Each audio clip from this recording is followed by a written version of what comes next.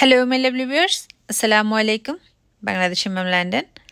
এখন সকালবেলা, আজ হচ্ছে শুক্রবার, বাচ্চারা স্কুলে যাচ্ছে, ওদের রেডি করিয়ে দিলাম। তো আয়া সাদিয়ান ওরা খুবই খুশি, আজকে শুক্রবার, আজকে ওদের লাস্ট স্কুল, কারণ হচ্ছে স্যাটারডে সানডে ওদের বন্ধ থাকবে। তো বাচ্চাদের অনেক আদর দিয়ে তারপর ওদের বিদায় দিয়ে দিলাম যে তাহলে তোমরা স্কুলে যাও। আর আমি এখন ব্রেকফাস্ট রেডি করব।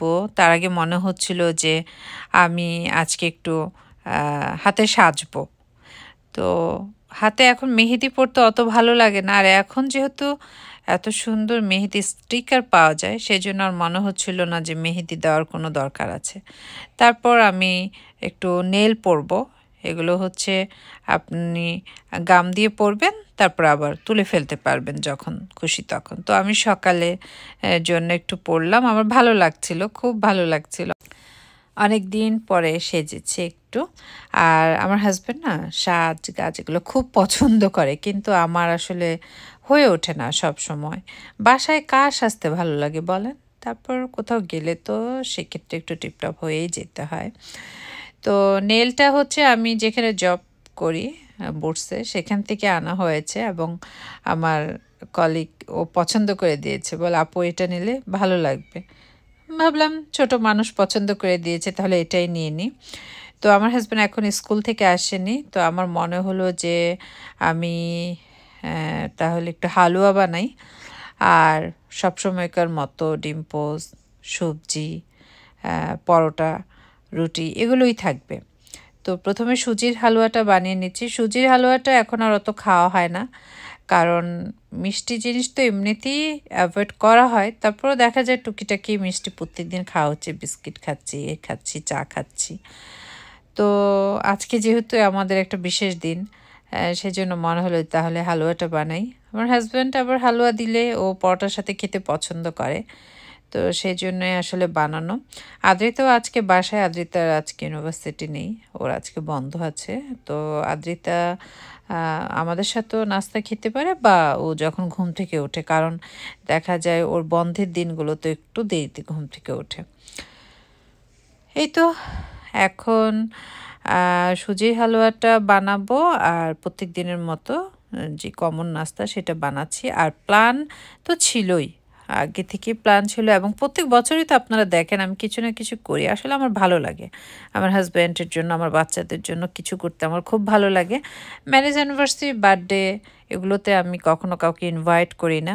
আমরা ঘরে যে কজন আছি সে কজনে একটু আনন্দ করি, এটাই আমাদের কাছে ভালো লাগে আসলে।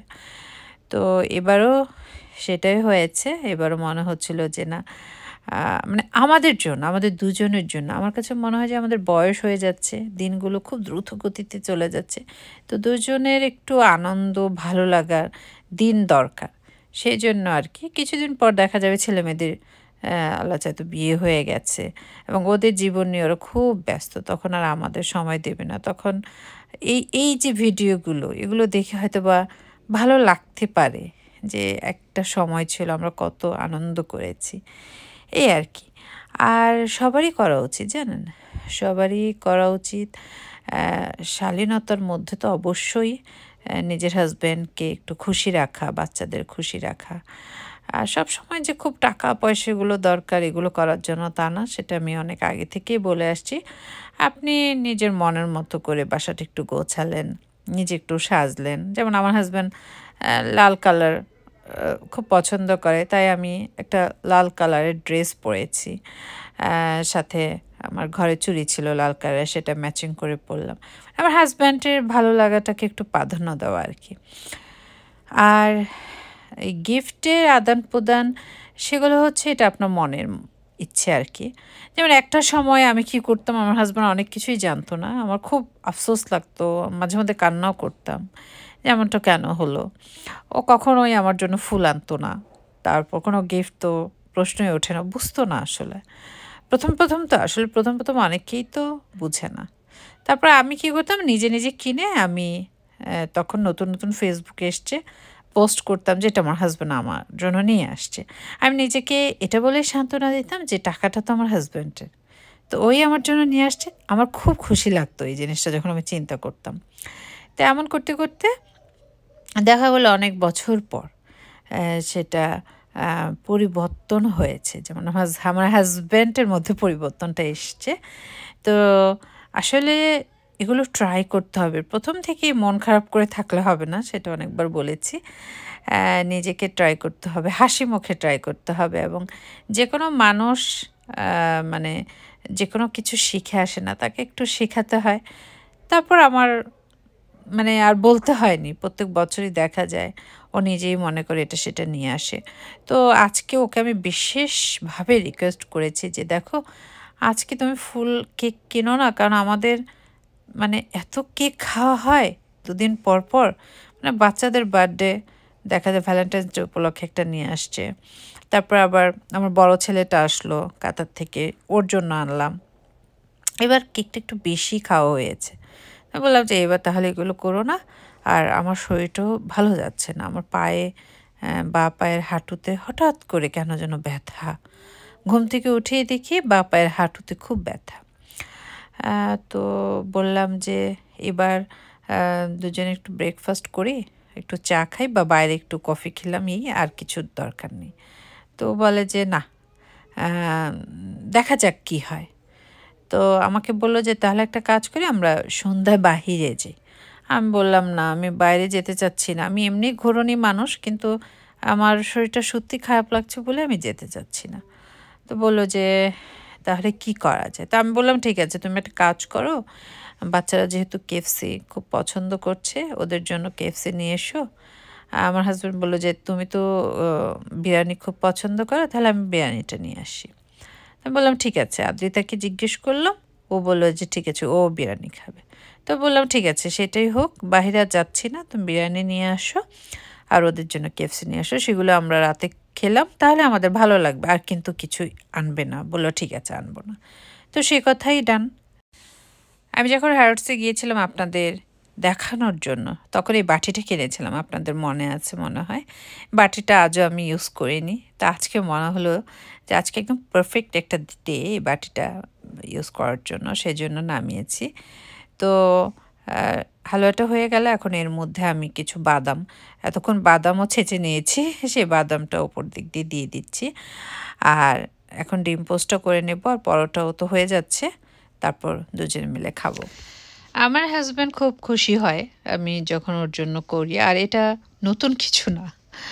আমি আমার বিয়ের পর থেকে, যদিও বিয়ের পরে অনেক বাধ্যবাধকতা ছিল, সেজন্য হয়তো বা অনেক কিছু করতে পারিনি ইচ্ছে থাকা সত্ত্বেও।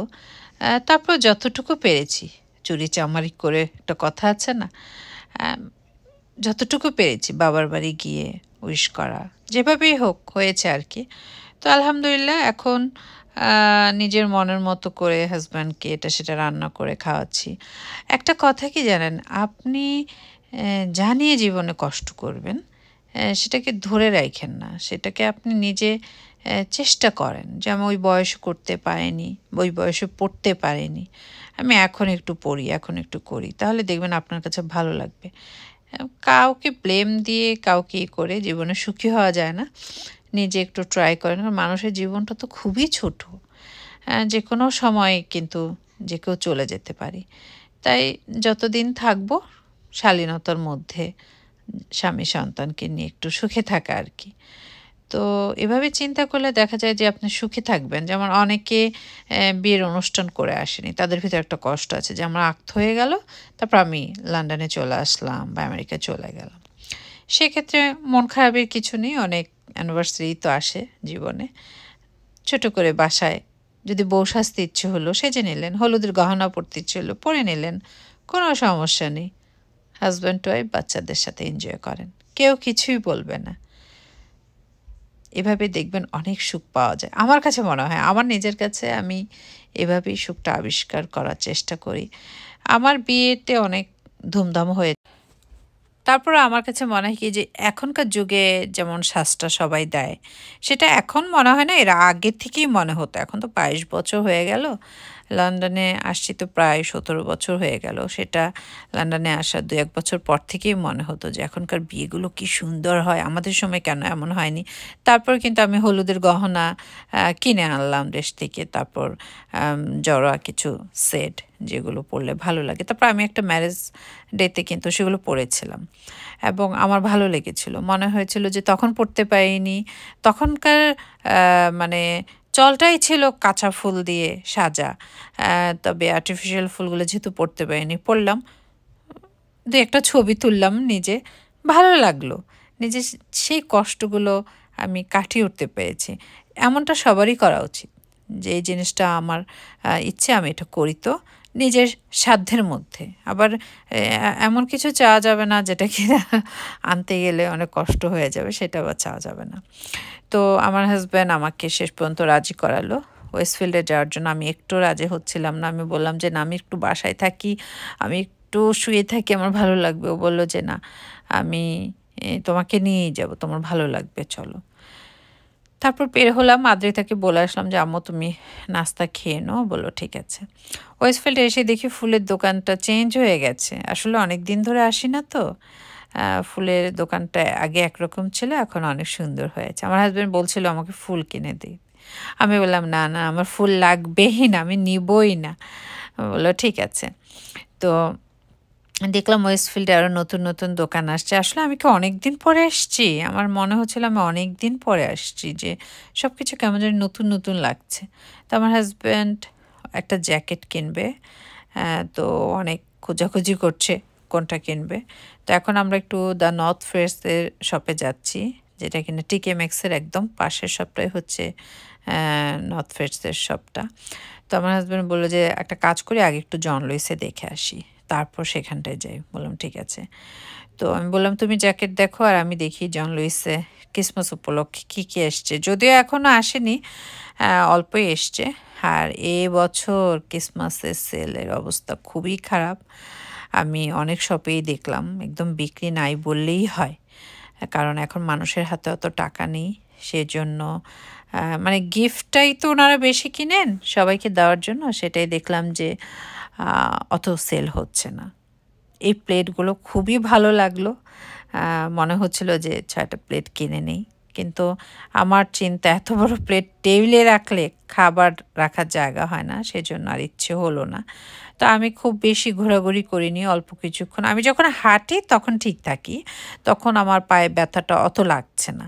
কিন্তু আমি যখন নামাজে বসি, মানে ওঠা বসার কোনো কাজ করি, তখন আমার বাম পায়ের ব্যথাটা ২-৩ দিন ধরে একটু বেড়ে যাচ্ছে। তো আমি আবার শার্ট দেখছিলাম। এই শার্টটার দাম 75 পাউন্ড। আপনি চিন্তা করলে নিয়ারলি বাংলাদেশের টাকা, এখন তো পাউন্ডের রেট অনেক বেড়ে গেছে, সেই চিন্তা করলে ১০,০০০ টাকা একটা শার্ট। ভালো লাগছিল, গ্রামীণ চেকের শার্ট। আর ওদিকে আমার হাজব্যান্ডও জ্যাকেট পছন্দ করতে পারলো না। ও আসলে নর্থ ফেসেরই জ্যাকেট কিনবে, কিন্তু এখানটা একটু ঘুরে গেল আর কি। তো চলে আসলাম ফাইনালি। কিন্তু এখানে এসে সে অনেকক্ষণ দেখলো, এখানটাও তার বেশি ভালো লাগছে না। সে জেডিতে নর্থ ফেসের একটা জ্যাকেট দেখেছে, সে সেটাই নিবে। তা আমি বললাম এখানটায় তুমি নিতে পারো, এখানটায় তো ভালো ভালো ছিল। বললো যে না, আমি জেডির থেকেই নেব। তো এখন আমরা দুজন আবার জেডিতে চলে আসলাম। জেডিতে এসে একটা জ্যাকেট দেখলাম, সেটা 370 পাউন্ড ছিল, অর্থাৎ বাংলাদেশের হিসাবে যদি করেন তাহলে সেটার দাম নিয়ারলি ৪,৫০০ টাকার মতো। তো সেটা সাইজ অনলাইনে অ্যাভেলেবেল আছে। তো আমার হাজব্যান্ড বললো যে ঠিক আছে, তাহলে আমি অনলাইন থেকেই অর্ডার করে দিব। মানে ও কিন্তু একদম এখনই যে নিবে সেটা কিন্তু না, আবার এখনই নিবে সেটাও কিন্তু সে পছন্দ করতে গিয়ে অনেক রকম সমস্যার মধ্যে আছে। এমএনএসও আসছে, এমএনএসও দেখলো। তারপর ওকে আমি ফাইনালি বিদায় দিয়ে দিলাম যে দেখো কিছুক্ষণ পর কিন্তু নামাজ শুরু হয়ে যাবে, তো তুমি নামাজে মসজিদে গিয়েও নামাজ পড়বে। তো বললাম যে তুমি অফিসের উদ্দেশ্যে রওনা দাও, নামাজে জয়েন করো, আর আমি আমার হাতের কিছু কেনাকাটা আছে এমএনএস থেকে কিছু সবজি নিয়ে আমি বাসায় চলে যাই। বললো ঠিক আছে। তো ওকে বিদায় দিয়ে আমি সবজি কিছু কিনছি। আমাকে বলেছিল কফি খাওয়ার কথা, আমি বললাম না, আমি বাসা থেকে চা খেয়ে আসছি, এখন কফি খাবো না, কারণ আমার খেতে ইচ্ছে করছে না। এমএনএসে একটা জিনিস ভালো লাগে, সেখানে কাঁচা হলুদ পাওয়া যায়। আপনি চাইলে কাঁচা হলুদ এখান থেকে নিয়ে, কাঁচা হলুদ কিন্তু অনেক উপকার শরীরের জন্য। যেমন আপনার শরীরে একটা ঘা শুকাচ্ছে না, সেক্ষেত্রে আপনি কাঁচা হলুদ ছেঁচে সেটা রসটা যদি খান একদম নিয়মিত 2 সপ্তাহ 1 মাস যদি খান, আপনার সেই ঘাটা কিন্তু শুকিয়ে যাবে বা অনেক কাজ হয়, কারণ কাঁচা হলুদকে তো অ্যান্টিবায়োটিক বলা হয় সেজন্য। তো আমি এত বাজার নিয়েছি এমএনএস থেকে, প্রায় 10 কেজির মতো তো হবে। আমার এমন লাগছে আর কি, আমি হেঁটে হেঁটে যাচ্ছি, আমার শরীরটা আসলে ভালো লাগছে না, তো সেজন্য হয়তো বা এমন লাগছে। আলু অনেক ওজনের ছিল। আমার বাসার অবস্থা খুবই খারাপ, তো সেগুলো এখন গুছাচ্ছি। গোস্ত বের করে ভিজিয়ে নিলাম, এগুলো এখন সব ধুয়ে নেব। সবগুলো থালা বাসন ধুয়ে নেওয়ার পর তারপর আমি বাচ্চাদের নিয়ে সুইমিংয়ে চলে যাব। বাচ্চারা এর মধ্যে চলে আসছে স্কুল থেকে, ওদেরকে ফ্রেশ করে দিয়ে ওদের খাইয়ে দিয়ে তারপর এখন বাসার যেই বিনগুলো ছিল সেগুলো নিয়ে নিচে নেমে যাচ্ছি, কারণ বিনগুলো ফেলে বাচ্চাদের নিয়ে আমি সুইমিংয়ে যাচ্ছি। বাচ্চারা অনেক দিন পর সুইমিংয়ে যাচ্ছে, কারণ ওমরা থেকে আসার পর ওদের সুইমিংয়ে যাওয়া হয়নি। গত সপ্তাহে আমি ভুলে গিয়েছিলাম, আর ওমরাতে যখন ছিলাম তখনও 2 সপ্তাহ ওদের সুইমিং মিস হয়েছে। তো সব কিছু মিলে আর কি ওরা 3 উইকস পর আজকে যাচ্ছে। তো এই তো বাসার অনেকখানি গুছিয়ে এসেছি, সেজন্য ভালো লাগছে। আর গরুর গোস্তটা আমি ওদের সুইমিং থেকে এনে আমরা বাসায় 5টার দিকে চলে আসবো, তখন আমি গরুর গোস্তটা চুলোর উপরে দিয়ে দিব। আজকে আমার আর বেশি রান্না বান্না নেই, গরুর গোস্তটা রান্না করলেই হবে।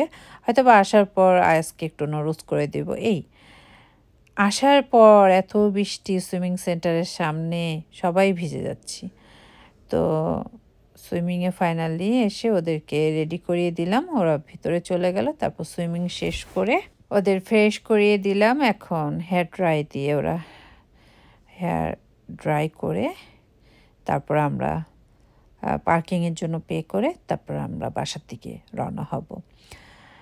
ওই একটাই চিন্তা যে বাসায় গিয়ে বাচ্চাদের স্কুলের কাপড় চোপড় বা বাসাটা খুবই অগোছালো, সেটা গোছানোর পর অনেক কাপড় চোপড় বের হয়েছে, সেগুলো সব ওয়াশিং মেশিনে দেওয়া। তারপর আমার হাজব্যান্ড আসবে, ওর সবজিটা রান্না করা আছে ফ্রিজে, আজকে আর সবজি রান্নার ঝামেলা নেই। তো ও আসার পর কী কী করবো আর কি সেগুলো নিয়ে প্ল্যান। তো কিছুক্ষণ আগে আমার হাজব্যান্ডও কল দিয়েছে। ও মানে আমি বাসা থেকে বের হলে একটা কল দেয়, কোথায় যাচ্ছ, কি ব্যাপার, কি কিনতে যাচ্ছ। ওর মোবাইলে নোটিফিকেশন থাকে, তো তো আমি বের হলে ওর মোবাইলে ও বুঝতে পারে যে আমি বের হচ্ছি বাসার থেকে। তা আমি আবার বলি যে হ্যাঁ আমি আমার ফ্রেন্ডের সাথে ঘুরতে যাচ্ছি, ও ভুলে যায় বাচ্চাদের সুইমিংয়ের কথা বা আয়াজের বিভিন্ন কোর্স থাকে সেগুলোর কথা। আমি দুষ্টুমি করি দুজনে আর কি, তো আবার হেসে উড়িয়ে দেয়।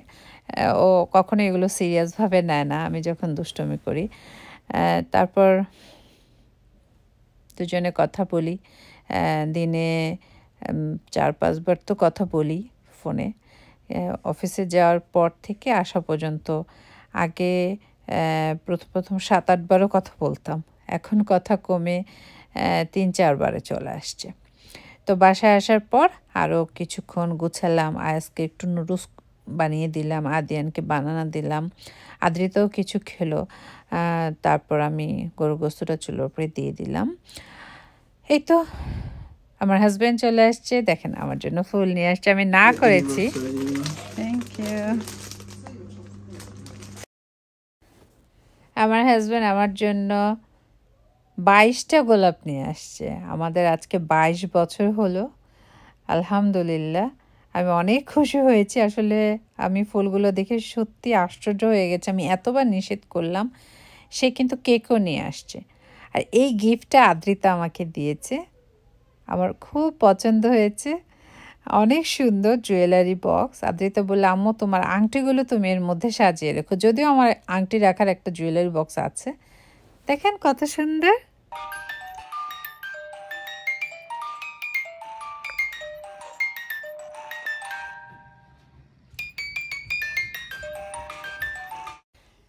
আমার অনেক পছন্দ হয়েছে। আসলে সংসার লাইফে অনেক রকম অভিযোগ, অভিমান থাকে। এটা সবারই থাকে। আমারও ছিল, অনেক অনেক অনেক ছিল। একসময় তো আমি হাসতেই ভুলে গিয়েছিলাম, এমনটাও হয়েছিল। তারপর ধৈর্য ধরে সবসময় চিন্তা করতাম যে আসলে যাবোটা কোথায়? আমি এই সংসার ছেড়ে আরেক সংসারে যাব, সেখানটাও তো এমন হতে পারে। আর কয়বারই বা আমি চেঞ্জ করব? সেটাও মাথার মধ্যে সবসময় থাকতো এবং মনে হতো যে না, আমার মা একটা কথাই বলতেন যে তুমি ধৈর্য ধরবে, সবসময় দেখবে সব ঠিক হয়ে গেছে। তো আলহামদুলিল্লাহ আল্লাহ তাআলা চেঞ্জ করেছে অনেক কিছু। আর আমি সবাইকে বলব যে আসলে ধৈর্য ধরলে অনেক চেঞ্জ আসে। একদম 100% আসে তা কিন্তু না। 60-70% তো আসে। তারপরেও আমাদের শুধু আমাদের না, এই পৃথিবীর সব মেয়েদের জীবনই এমন। কারণ এখন তো বিভিন্ন শ্রেণীর সাথে মিশছি, সাদাদের সাথে মিশছি, কালোদের সাথে মিশছি, বিভিন্ন শ্রেণীর সাথে মিশছি। সেক্ষেত্রে দেখা যায় সবারই অভিযোগ আছে, অভিমান আছে। তো যারা কিনা একটু ধৈর্য ধরে বুদ্ধি করে সংসারটা গুছিয়ে নিতে পারে, তাদের সংসারটাই লাস্টিং করে। আর যাদের নাকি ধৈর্য কম, তাদের ডিভোর্স হয়ে যায় খুব তাড়াতাড়ি। তাই আমি বলব যে একটু বুদ্ধি করে, একটু ত্যাগ স্বীকার করে, বাচ্চাদের কথা চিন্তা করে যদি একটু এগোতে পারেন, আশা করি সুখে থাকবেন। আমার এ সপ্তাহটা ভিডিও দেখে আপনারা ভাবছেন আমি কত সুখী। 100-এ 100 না। গত সপ্তাহেও আমার সাথে আমার হাজব্যান্ডের ঝগড়া হয়েছিল। তো এমনটা হবে, আবার মিলে যাই। আপনি নিজে থেকেও মিলে যেতে পারেন, আপনার হাজব্যান্ড এসে সরি বলেও মিলে যেতে পারেন। কারণ কি, ঘুরে ফিরে আপনারা কিন্তু দুজনই। ঘুরে ফিরে রাগ করলে ওই হাজব্যান্ড রাগ ভাঙায়, আবার ও রাগ করলে আমি রাগ ভাঙালাম। ঘুরে ফিরে একটা জিনিস কিনে দিল, ওই কিনে দেয়। ভালোবাসলে ওই ভালোবাসে। দেখা যায় যে এই তো টক ঝাল মিষ্টি তো থাকবেই সব কিছুতে। বাবার বাড়িতেই তো আপনি অনেক অভিমান, অনেক অভিযোগের সম্মুখীন হন।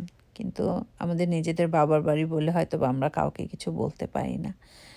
আর হাজব্যান্ডরা তো সবসময় অন্য বাসা থেকে আসে, তাদের সাথে কবুল হয়ে বিয়েটা হয়। তো আমরা যদি সব কিছু সে বাবার বাড়ির মতো একটু মেনে নেই, তাহলে দেখবেন সব কিছু খুব সুন্দর। আমার কাছে যেটা মনে হয়, আমি এভাবেই সুখে থাকার চেষ্টা করি। আসলে আমি এমনভাবেই সব কিছু চিন্তা করি যে এমনটা তো ওখানটায় হতে পারতো, বা আমি এখন ওখানটায় গেলে কী লাভ হতো, বা আমি আগে যখন যেতাম তখনই বা কী ফলটা পেয়েছিলাম, বা আমি এ সংসার ছেড়ে আমি চলে যাচ্ছি, আমারই ক্ষতি হচ্ছে, আরেকজন কিন্তু রিপ্লেসমেন্ট চলে আসবে। সেক্ষেত্রে আমি যে জিরো থেকে এ পর্যন্ত করলাম, সেটার দাম কিন্তু থাকবে না। সেটা নিয়ে কিন্তু কেউ কথা বলবে না। সবাই বলবে যে না, যে এসছেন সে তো সব কিছু গুছানো পেয়ে গেছেন, এবং সে মিষ্টি মিষ্টি কথা বলবে, তাকেই কিন্তু সবাই ভালোবাসবেন, তার সুনামই সবাই করবে। অনেক কিছু চিন্তা করি। অনেক কিছু চিন্তা করে মনে হয় যে না বাবা, আমিই ধৈর্য ধরি, আমার সংসারটা আমিই করে নিই, এরকমটা আর কি মনে হয়। তো এই তো অনেক কথাই বলে ফেললাম। আমার হাজব্যান্ডও চলে আসলো। আমি বললাম ঠিক আছে, তুমি আমাকে একটু সময় দাও। তুমি যেহেতু ফুল নিয়ে আসছো, কেক নিয়ে আসছো, আর আমি তোমাদের জন্য একটু স্যুপ রান্না করছি। ও বিরিয়ানিও নিয়ে আসছে, আর আয়াস আদিয়ানের জন্য KFC নিয়ে আসছে অল্প করে। তো আমি ফুলটা ভাবলাম যে তাহলে টেবিলে দিয়ে দিই। টেবিলে আমি একটু সব কিছু সরিয়ে গুছিয়ে নিলাম। দেখেন এমনভাবে গুছিয়েছি। আর আমার অ্যানিভার্সারির জন্য আমি এই রানারটা অর্ডার করেছিলাম, রেড রানারটা। আর এগুলো তো সবসময় আমার বাসায় থাকে। তো এখন দেখি কি কি দেওয়া যেতে পারে।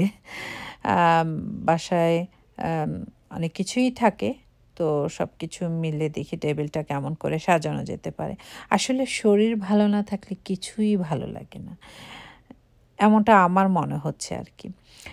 এই কার্ডটা আদিয়ান আমার জন্য বানিয়েছে, ওর আব্বুর জন্য আর আমার জন্য। আমার খুব ভালো লেগেছে। আদিয়ান প্রত্যেক বছর কিন্তু আমাদের জন্য কার্ড বানায়। দেখেন কি সুন্দর করে লিখিয়েছে, deer Munni and Anis, I love you very much and happy anniversary এবং you work so hard and you guys R best.